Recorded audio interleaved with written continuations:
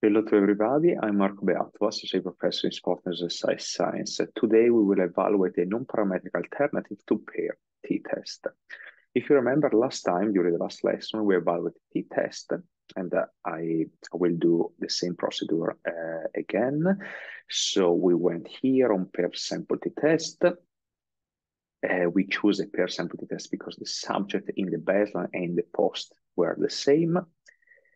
We move our variables here in variable pairs. And as you can see here on the right, you have your pair sample t-test. So measure 1, measure 2, that equivalent to standalone jump, baseline, standalone jump, post. And as you can see here, we have a p-value. After we run some other analysis, like a descriptive analysis, or we evaluate also the mean difference and the confidence interval.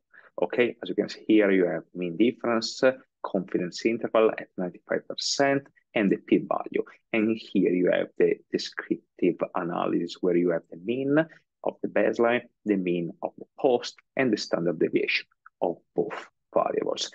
However, we didn't run a specific analysis. It is an assumption. So if you go here on the left, you can see it is written assumption checks, and in particular, a normality assumption.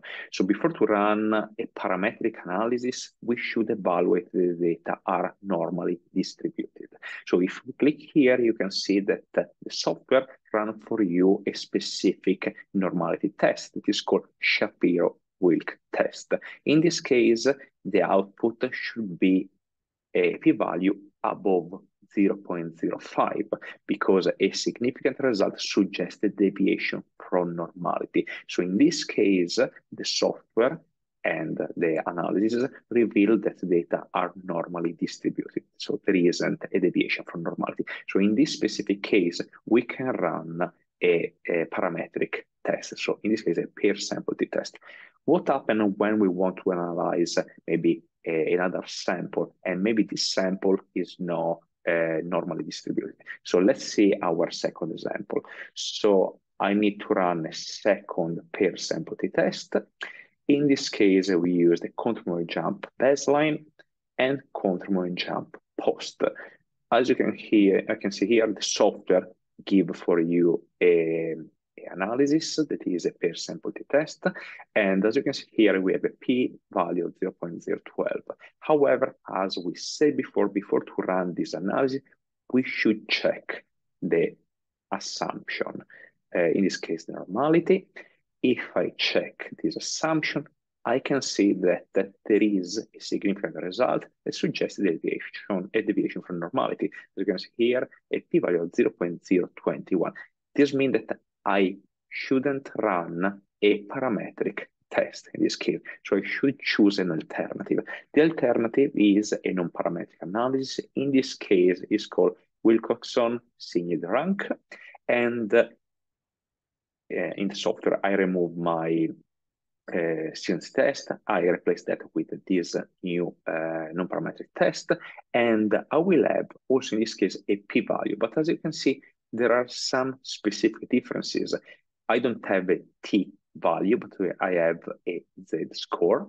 Okay, and if I want to evaluate our descriptive data, I will have my mean standard deviation. But in the moment that I want to evaluate the location parameter and the confidence interval, as you can see here, you have a Hodges-Lehmann estimate and Hodges-Lehmann estimate 95% confidence interval. So there are some variation between a student's test and a Wilcoxon signed rank. There is also another difference, and is related to the effect size. With a t-test, you have a QND score. In this case, you have a rank serial correlation. Okay, so if I go above and I check, for example, in the previous test that I analyzed, the effect size, as you can see here, you have a QND value. Here, at the contrary, we have, for the non-parametric analysis, a rank serial correlation. The two effect size cannot be compared because they have different different value and they are not equivalent. So you need to evaluate the rank area correlation as a non-parametric effect size. Thank you very much for following this video, and I hope you enjoyed it. Thank you very much.